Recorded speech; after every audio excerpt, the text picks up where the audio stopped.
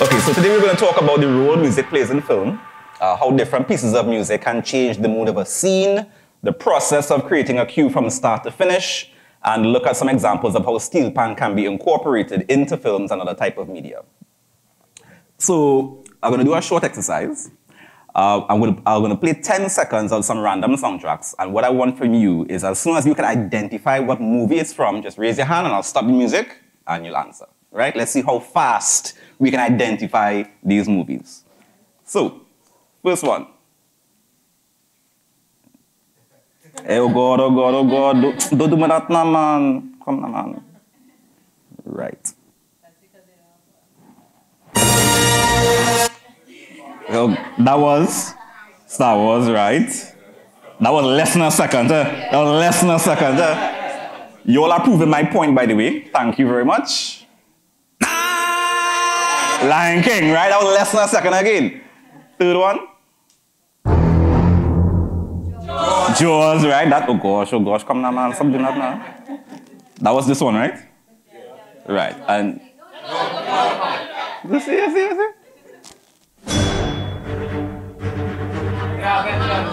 Avengers, right. And last one.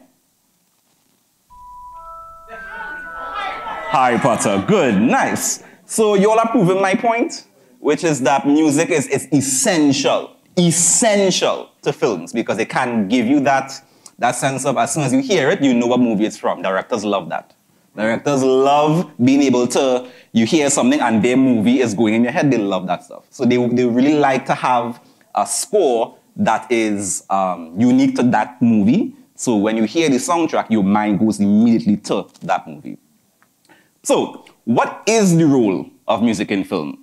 I'll actually build upon what Ms. Jimenez said at the media launch back in May. She gave me my first 2 points. She didn't even know that, but she did. So, the roles of music in film, no, there are many, yeah. So it enhances the cinematic experience by adding emotional depth, creating atmospheres, and amplifying storytelling. It also evokes and intensifies emotions, whether it's excitement, suspense, romance, melancholy. It also helps to establish the setting and the time period of a film, immersing viewers in the world being portrayed. It also enhances character development by providing insight into their emotions, motivations, and their inner thoughts. And soundtracks themselves can become iconic and closely associated with specific films and characters like we just did in the last exercise. There's more. It can also heighten tension, build anticipation, provide relief, creating a dynamic and engaging viewing experience. And the right music can make or break a scene. I will say that again. The right music can make or break a scene, intensifying its impact and resonating with the audience. It also complements and enhances other cinematic elements such as visuals, dialogue, and sound effects to create a cohesive and impactful audiovisual experience. And it serves as a powerful storytelling tool, guiding the audience's emotions and enhancing the narrative coherence. So there are two types of music in film and different types of media, right? There's diegetic music and there's non-diegetic music. Anybody knows what they are? Well, yes, the producers and the composers would know, right? So diegetic music refers to the music that exists within the narrative of a film, TV show, or video game and is heard by the characters in that world. So if you go, let's say you're watching a movie and there's a bar scene and the characters are actually hearing the music in the bar, in the scene, that's diegetic music.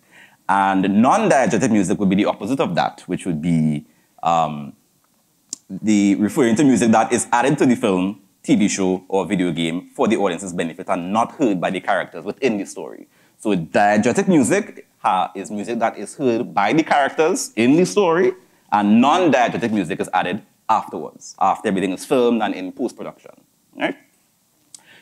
So let's talk a little bit about how music can change the mood of a scene, because it can. That's why we have music with film, to enhance and change the moods of scenes. So I'm going to play a scene from The Lord of the Rings with the original score. Then with some variations, and we'll see how the mood of the scene is altered.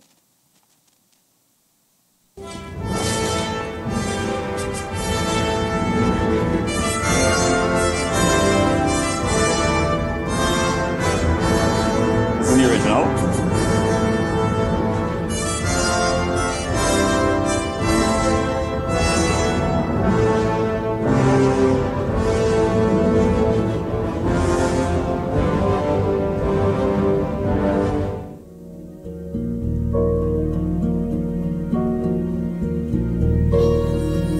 the same feeling from this music? It's different, right? It makes it feel as if the story is different. Yeah? In the scene itself, yeah.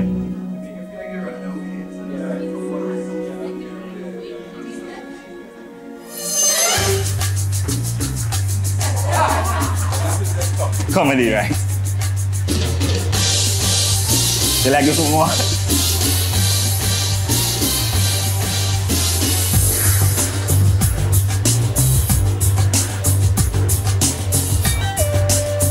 We'll do one more and then I'll change it.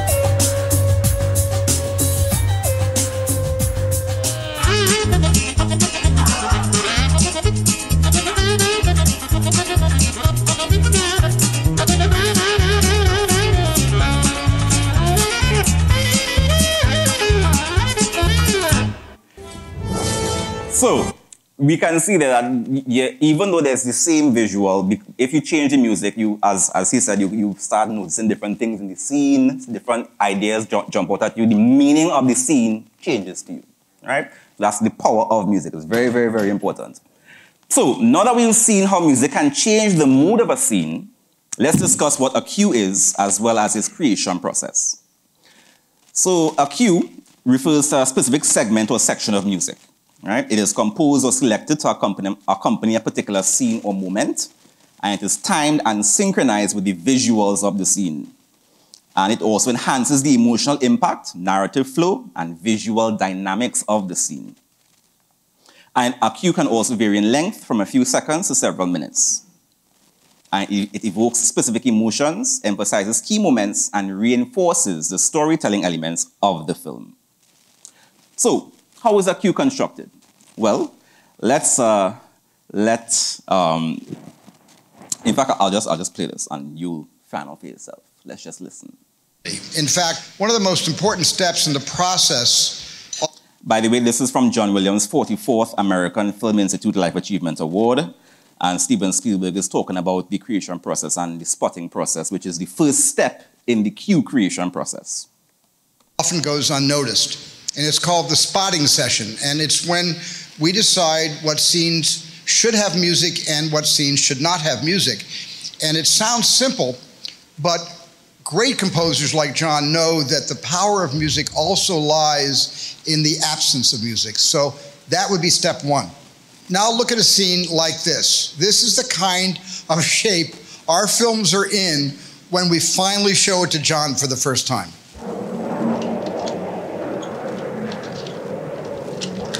Not so high! Not so high! Now, John watches the movie and he goes back to his house and he sits alone with a yellow pad and a pencil at his 100-year-old Steinway piano, and he begins to write. The violins play these notes at exactly this time and exactly at this tempo. The flutes do this, the brass plays here, then the percussion comes in over there, and some of these orchestrations are as complex as Debussy and as accomplished as Stravinsky. But at last, he hands this gigantic mathematical puzzle to an orchestra of nearly 100 people. And it is during this arranged marriage of image and music that audiences fall in love with these movies. Now, this footage nobody has ever seen before. This is from 1982, the scoring session for E.T., and I'm behind the camera, a Super 8 camera, doing my best to capture John at work. So here's the man behind the curtain.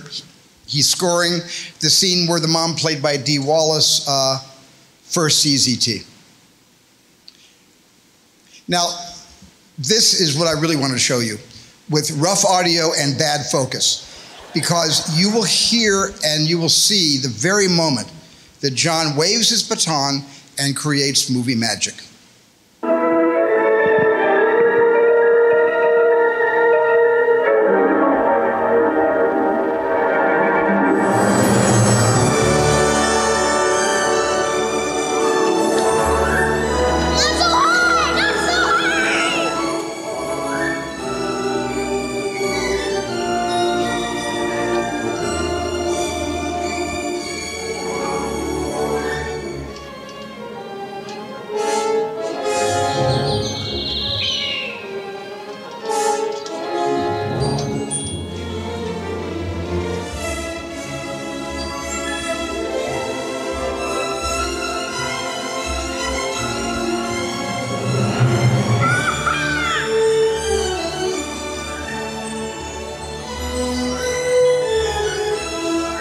Everyone knows this movie, right?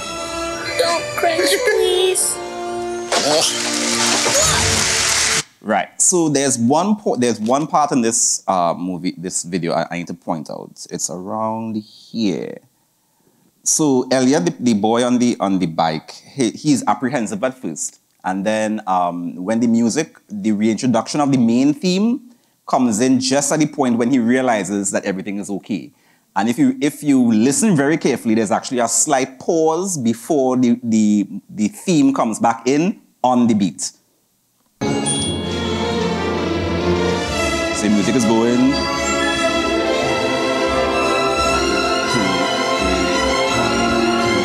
1, and now it comes in. So there's a small pause there that John Williams did to ensure that the theme came back in on the downbeat when the boy goes, oh my God, yeah, it's okay. And I can guarantee you that that was not by accident. That was on purpose. Us as composers, we have to figure out, well, the directors have to tell us where they want the hit points accented, and we have to figure out how to make that work, whether we have to change the time signature, bring things back one beat, put things forward one beat to make sure everything falls on beat one. Those are things that we have to do as composers to ensure that the director's vision is realized. So, as they said just now, the spotting scene is basically where we collaborate with the director to determine the specific moments in the film that require the music. This is a very important process for us composers. It's very, very, very crucial. We also identify emotional beats, key actions, and dialogue that need musical support. We also discuss the desired mood, tone, and overall vision for the scene with the director. And we also pay attention to pacing, rhythm, and timing of the scene to inform the musical choices, because when we look at the edits, slower cuts in the edits would inform us that we would need to use a slower tempo, because the slower tempo would match the edits that have slower cuts. When you have faster cuts, you tend to want to use a faster tempo because it tends to match the visual better, unless you want to create that contrast and use a faster tempo song on a slower edited film or scene. We also take note of any visual cues, subtext, or underlying emotions that can guide the musical direction. So the director and I will sit down, whether it's over Zoom or in person, we sit down, we look at the film together. He says, okay, here, here, and here, I want the music to start. Here, here, and here, I want it to stop. This is the emotional arc I want. I want this point here accented. I don't want this point here accented, and I have to take all that information and figure out what to do. I have to make a lot of notes because directors are not the best explainers. Sorry to say, directors are not the best explainers. They are not. They try, but when it comes to talking music, they really, I can tell you from experience that we have to translate sometimes. They talk visually and we speak music. So we have to translate what suspense means to a director. I need to know what that sounds like musically. He needs to know what that looks like visually. I need to know what that sounds like musically. All right? So it's two different languages that we have to break that barrier. So then when we finish the spotting session now and I go home and I look at the scene that requires music, I have to now analyze the scene, figure out what exactly I have to do. So we have to study the scene in detail, considering its narrative significance, character dynamics, and emotional tone. Then we take note of any visual cues, subtext, or any underlying emotions to inform our musical choices. Then we analyze the rhythm and timing of the scene to determine the musical dynamics and structure. We also consider the character development, story, arc, and overall themes of the film when analyzing the scene. And also we identify key moments, shifts in emotion, or dramatic elements that can guide the musical direction. Because if there's a key moment, a key shift in tone or emotion, the music has to also show that and reflect that as well. Sometimes the music alone reflects the shift, and you as the audience member is like, wait, hold on, I'm hearing something different. That means something. All right? So then after we do that now, we have to establish the musical concept. Don't begin there. It's a long process. All right? So we first define the desired musical style or genre on the tone for the scene, considering its emotional and narrative requirements. We determine the instrumentation, like what instruments we're going to use, whether it's orchestra, or are we going to use a hybrid situation where we use live instruments with samples, or are we going just straight live, or are we just going straight samples? After we decide that as well, the song palette, what sounds does the director want, or what sounds can I find or use to elicit the emotion that the director requires for that scene? And song palette that will best capture the essence of the scene and complement the visuals. Then we have to develop a musical concept that aligns with the overall vision and the themes of the film while enhancing the specific scene. And I'll pause right here. If you are a composer and you want to compose for film or any type of media, my first suggestion to you is leave your ego at home. If you want to write music for yourself, do that. But if you are writing music for anything else, like a movie or any type of media, the director of that media has to say, because you are now entering into a partnership. You are now creating music to enhance somebody else's story. So you can't just do what you want. It has to be a collaboration, and it has to be an agreed upon collaboration. Then we explore melodic, harmonic, and rhythmic ideas that can effectively convey the intended emotions and support the storytelling. And then we ensure the established musical concept is consistent with the director's vision and the broader musical direction of the film. Then we start composing the cue. So the first thing we do, load the film into our desired digital audio workstation or DAW and set the appropriate key, time signature, and tempo to match the scene. Then we place hit points or markers throughout the timeline of the scene to highlight or accentuate specific moments or changes in the scene's direction. Those hit points will be given to you by the director.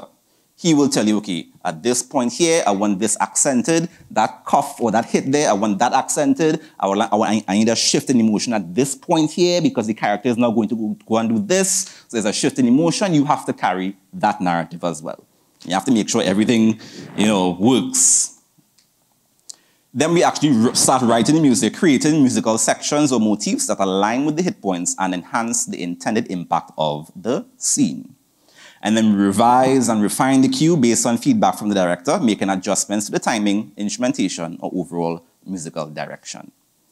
And then we continuously iterate and fine-tune the musical cue, ensuring its cohesiveness with the film and its ability to enhance the intended emotions and storytelling. So while we're doing that now, we have things to look out for. One, seamless synchronization with visuals, that's key. Because anything that's out of sync, you as the audience member will be like, something wrong there. Something happened, like someone's a half second off. As audience members, non-musicians can tell something not right here. So we want to avoid that at all costs. Balance the music with sound design and dialogue.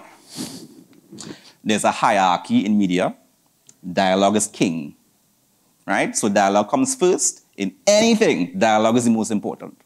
Then comes sound effects or sound design, and then music, right? So sound effects and music actually kind of battle sometimes. Most times, music goes under sound effects. Sometimes it can go above, but most times we have to accept the fact that, we are last on the hierarchy of things. And that's just how it is. And then we also have to follow the dramatic arc of the scene, because if you're writing music for a scene and you don't follow the narrative of the scene, well, then you're not doing what the director wants to do, right? Which is not what you are asked to do. Then you have to build tension and release, which is like all what music is about in general. Music is all about music in general. It's just tension and release. Tension and release. Millions of different ways to do that, but just tension and release. And then we consider the overall film's narrative and stylistic consistencies when constructing the cue. And then we get feedback from the director. One thing here, revisions. Revisions are a part of life for composers, right? Many times the director would give feedback asking for small changes here and there due to something not working with a visual. That happens all the time. Or there's a new edit to the scene and they either removed or added frames. So all of the hit points are now early or late. These are common issues and come with the territory, unfortunately. Right? Revisions are a part of life. They are not the most enjoyable part of the job, but they are a part of life. The sooner as a composer you accept that, the better for you, because you are going to have to do revisions. Because the music is not for you, it's for somebody else. Always remember that, right? Then how do we go about incorporating the steel pan in all of this? Because the steel pan, you know, that's my thing, steel pan and music, right? So when people hear the steel pan, they think Caribbean and the beach, etc. It's a very popular stereotype that has found its way into not just films, but various types of visual media. Now, while it's a stereotype, at the end of the day, it works, right? You hear pan, you're on a beach, you say, okay, yes, I'm feeling, you know, the music is appropriate. It works, it's a stereotype, yes, but it works. So we can do that. So while we enforce stereotypes, we could also break those stereotypes. Because using the pan to geographically locate a scene is all well and good, but the potential of the instrument far surpasses uses like that. It can be used in so many more instances than just, you know, locating a scene on a beach or something. And we could also use the steel pan with orchestral music. Because film scores are generally do not use steel pan, using it especially with the orchestra adds a unique sound that can, to some audience members, create a link between the score and the movie, establishing a deeper and more emotional connection and immersing them further into the narrative world. And the steel pan can also contribute to the overall texture of the orchestra, adding layers of rhythmic complexity and percussive accents. Its percussive qualities provide a vibrant and dynamic backdrop to orchestral passages, creating a rich and immersive sonic environment.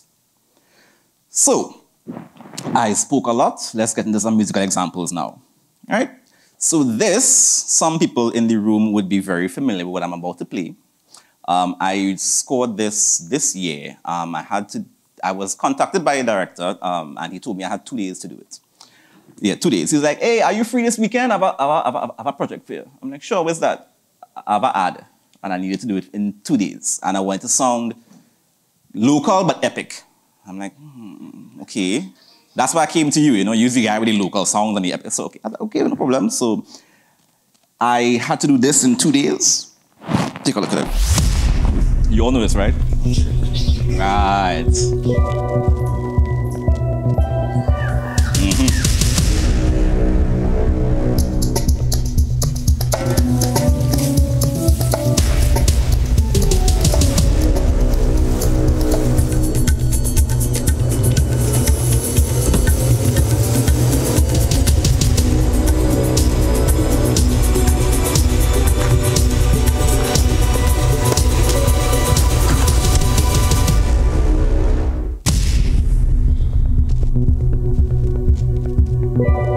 So you hear the pan in the background, of course, right?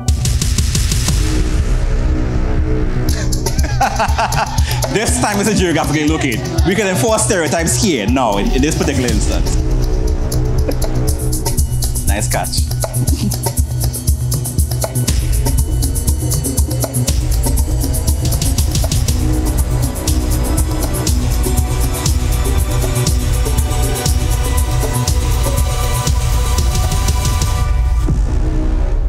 So steel pan can be used in trailers. Oh, thank you. Thank you very much, thank you. So steel pan can be used in trailers. They can be used in many different types of media. I realize that they work especially well with steel pan, with montages in movies. So this scene is from Pendulum, directed by Michael Roachford. I scored this scene, and this is one of my favorite scenes from this movie because there's pan and orchestra and stuff. I just really like this scene. So.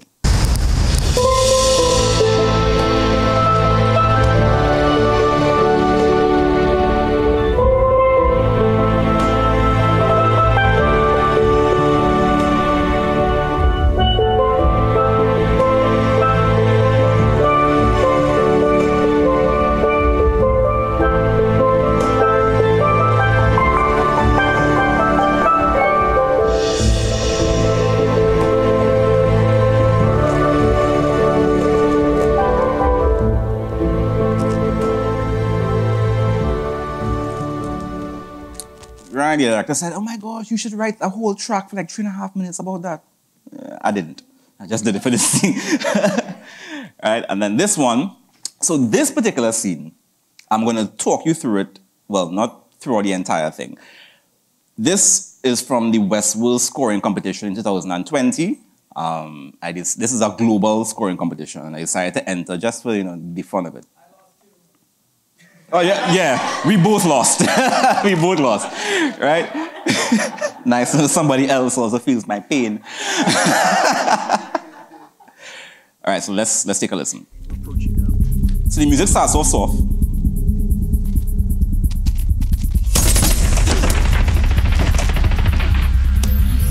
Verified. Enable semi-automatic control. Disable safety features. Maximum speed. Go. You can give me a little less bass, audio. A little less bass.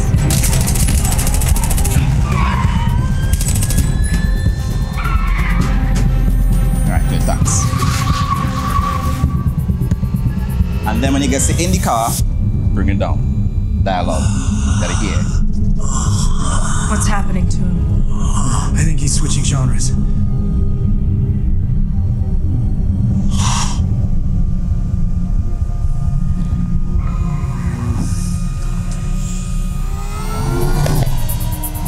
And then I brought in the local parts where it sounds like soca. Head south.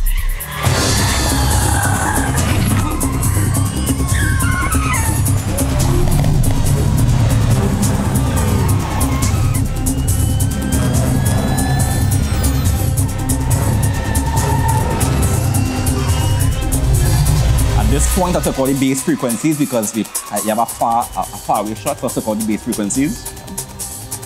And then brought it back in on the car here. And then brought it back down in the car.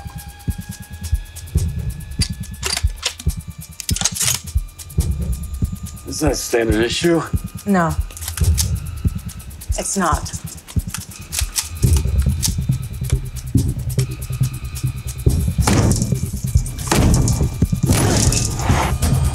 The music gets a little bit louder as you're outside the car. Then bring it back down in the car. Point and shoot.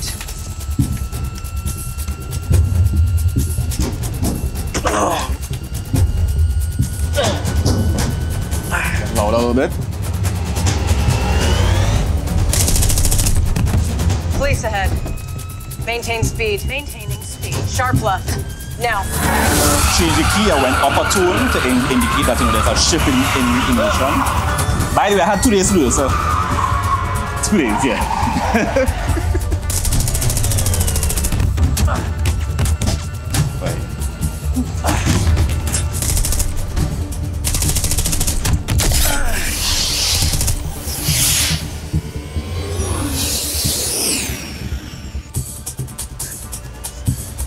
I missed. Hold on.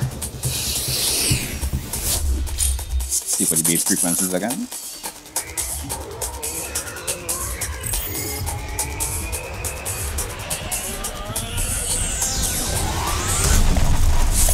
Right, scene done there, right? The man car matchup scene done, right? No, it's not done yet. So we had the music comes back in. All right, I need you. Drop in, intersect, maximum speed.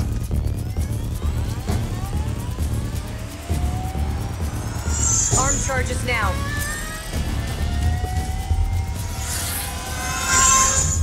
Accelerate. Acceleration at 90%. Bring another layer. When that's accelerate, you bring in another layer just to add the intensity. And then when she says stop, the music stops.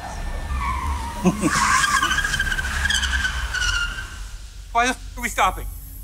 get down. Some nice pads, just to, yeah. Then motorbike comes in.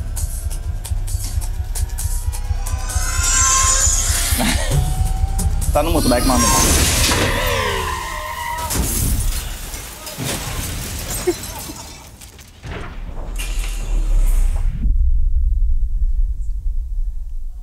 So as you said, we didn't win. Thank you very much. Yeah, thank you very much. Oh, thank you very much. So, back to steelpan. So steelpan could be used in, as I said, in many different ways. This was from a recording session from NYU called Dr. Snyder.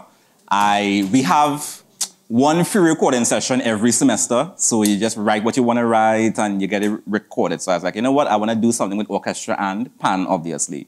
So if you watch right about, yeah, I could use the mouse. What happened to Dike? The mouse. Right here is the steel pan part. I use the sample library element at steel pan collection, so I didn't actually play it in live. I used the sample library for it. Did I have 2 days to do this? No, I didn't have 2 days to do it. I had more than 2 days to do this one.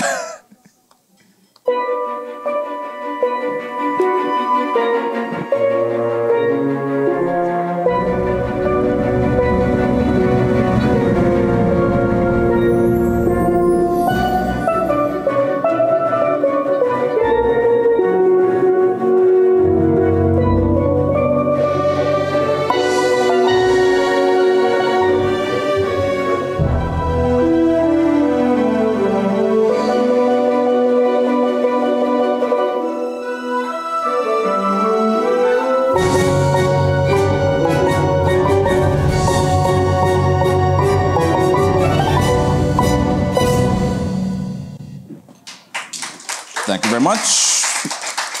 So it was all about trying to find the best way to, incorporate steel pan with the orchestra, trying to get the blend right, because the steel pan has a very noticeable tone, so it can stand out if you don't know how to, dampen it a bit to get it within the texture. Sometimes you have to delay it with other short attacked instruments like, pizzicato strings or piano or something like that. Also, we could, steel pan could do podcast themes as well. So this is an Apple podcast theme from Concert Honesty by Josh Quillen. And I wrote this theme for him as well.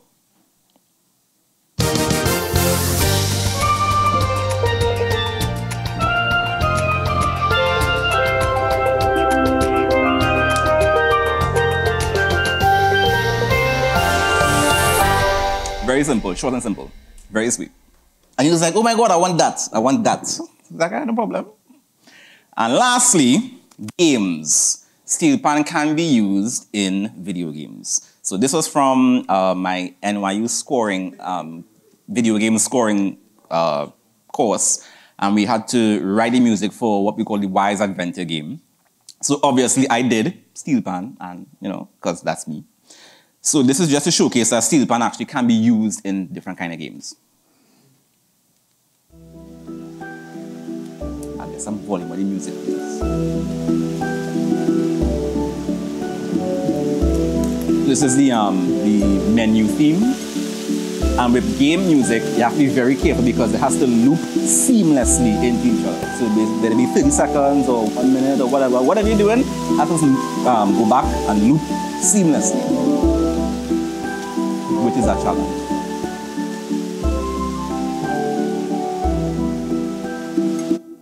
All right, let's start.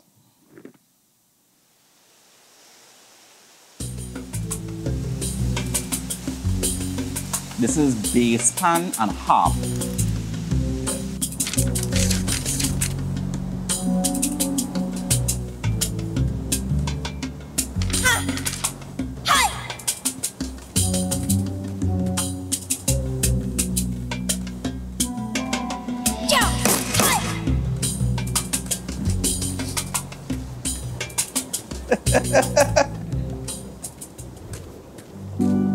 Then you change worlds or scenes, so the music has to change.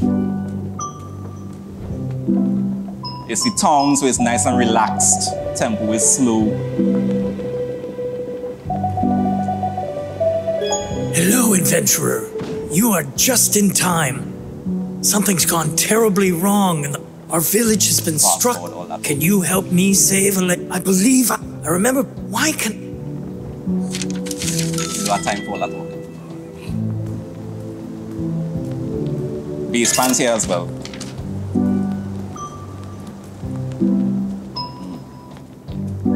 Magnificent. Let me see. This must be a new kind of evil. To continue our research, can you collect a sample of this? I would clearly embark on this dangerous journey myself, but I fear my claustrophobia would rear its head. Also, I'm terrified of combat, evil, danger, monsters, and hearty exercise. Have fun. Oh, and one more thing. I see that you're armed. Go see. Remember, when you were...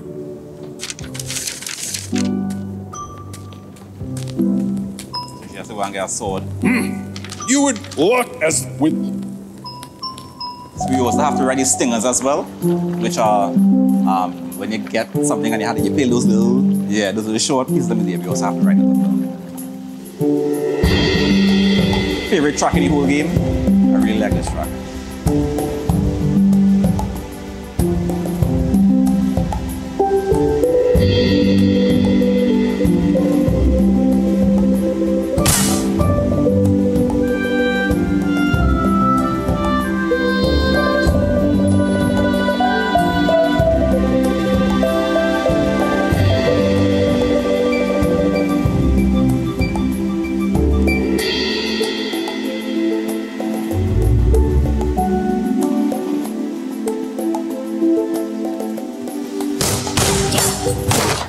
Right, so that's just to showcase that you can actually put steel pan in. Oh, thank you very much.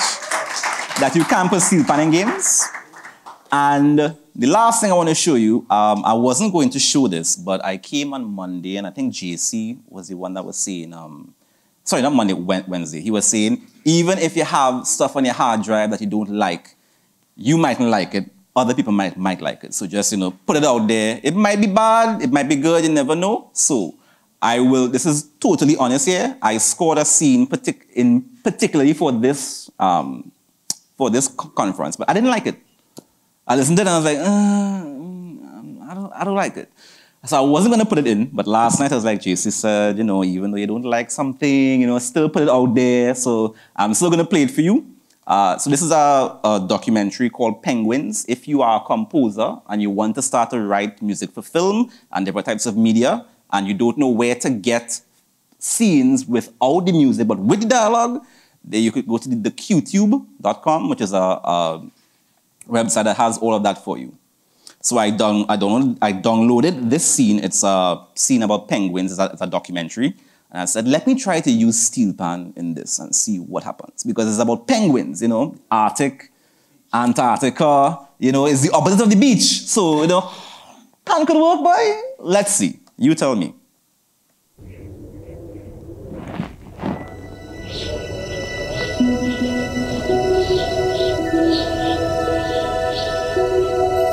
In one of the harshest environments on Earth, adaptation is essential for survival.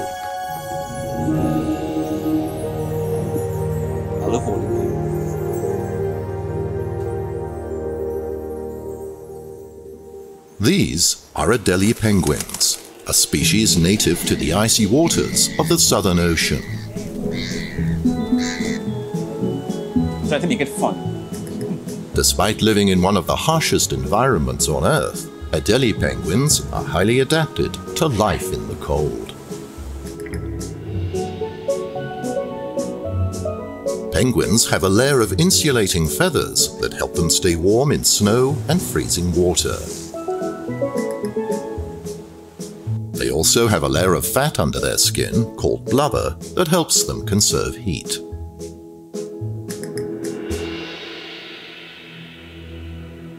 Adelie penguins are skilled hunters, preying on a variety of fish. They can dive to depths of over 500 feet and stay underwater for up to 20 minutes at a time.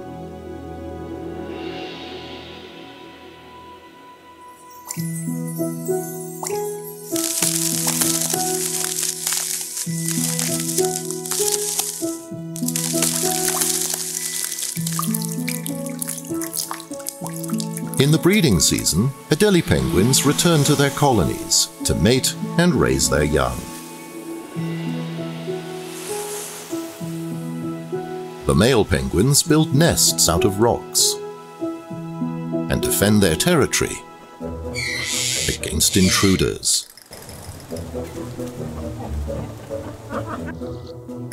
The females lay a single egg, which both parents take turns incubating and protecting until it hatches, and the circle of life continues.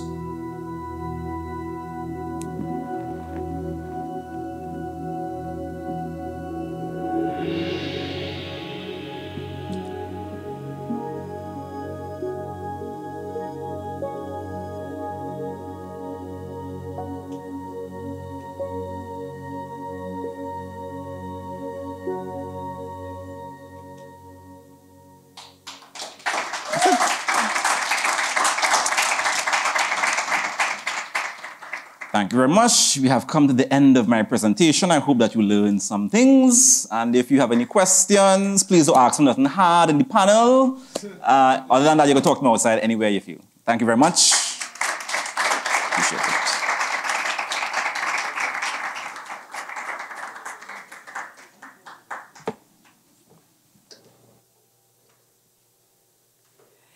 Thank you very much, Dike. Let's give him another round of applause. So we're putting him center stage on his own. I'm going to allow 3 very quick questions. Please keep the questions very short and to the point. Keep your answers, dear Sir Dike, short and to the point. Thank you. So first question was actually here, and then we'll go here. Who's the third hand? All right, third hand. And we have our 3 questions. Yes, sir.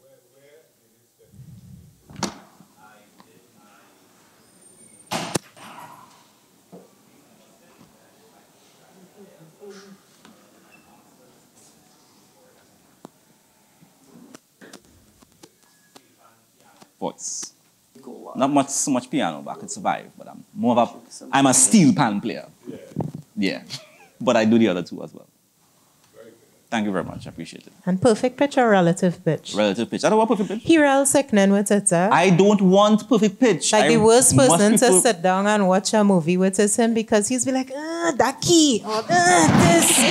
It is ridiculous. We went to UE together, so this is the experience. Melissa was my first friend in UE because you registered late, so she was my first friend. Second question. Yeah. No, that was not the hand. The hand next to you. Sorry. You had your hand up, not so? Oh, sir. Okay. Sorry. Yes. Alison. Hi.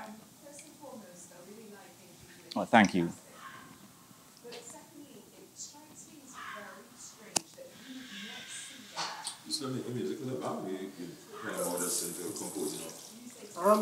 No, just music. Kind of both, but not with the band. When I'm trying to do my own side thing. I don't even know how I'm going to perform it live. I don't know if you saw those 2 videos during COVID that I put out, more electronic.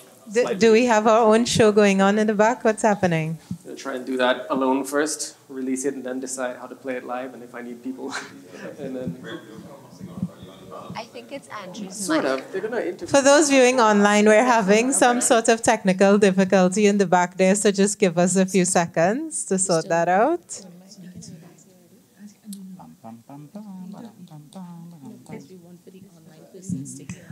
Okay, so does Alison have the mic? Right, so Alison, can you just ask over your question? Sure. Or statement? Hi, God, I feel like Whitney Houston. Okay, so I just wanted to say congratulations. That's fantastic. You're fantastically talented. We could see that, right? The thing is, what I find strange is that you would feel what you've just shown us as sort of like not your A game. Correct. Whereas to me, watching that and the subtlety and the sensitivity of what you did fits much better for me. And I don't mean this to be rude, but than the game. Right. Right? Mm-hmm. And so whatever you have hidden at your home or in the studio, I think you should expose it. That's my point. Thank you. Thank you. I'll do that. I think I will. Thanks. And Iana had the third question. Ayana? Okay. The mic is coming across in the front here for you. Yes, Doc Tuck and roll. I like it.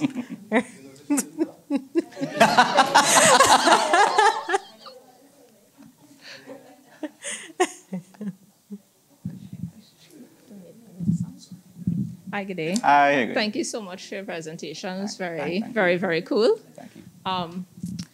My question is two-part. Yeah. The first one is, based on your experience scoring, when it translates to Trinidad and Tobago market or industry, what would you like filmmakers in Trinidad to understand about this process and the need for it? How long? I have 1 minute, 60 seconds. I need a day or 2.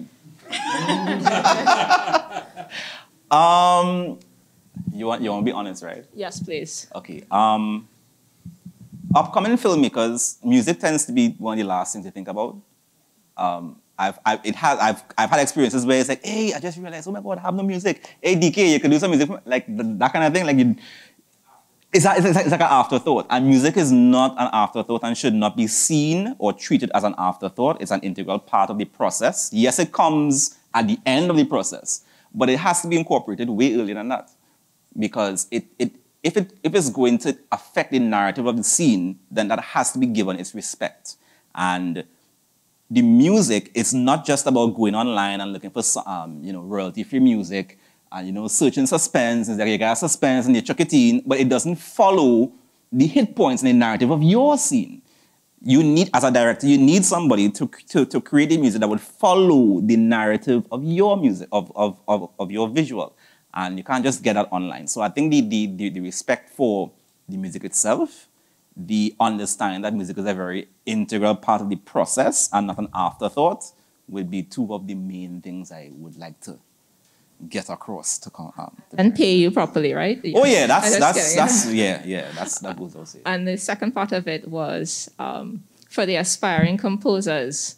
Are you looking for assistance? I have one already. He's sitting down right there. Raise your hand, boy. Jahaya Hope is my assistant. He's extremely talented, and I can't wait to see what he's gonna do in about 5 or 10 years. 5 years, yeah, crazy stuff. All right. Well, thank you very much, Mr. Samai. Thank you very much for a very, very active presentation. Thank you. Thank you very much.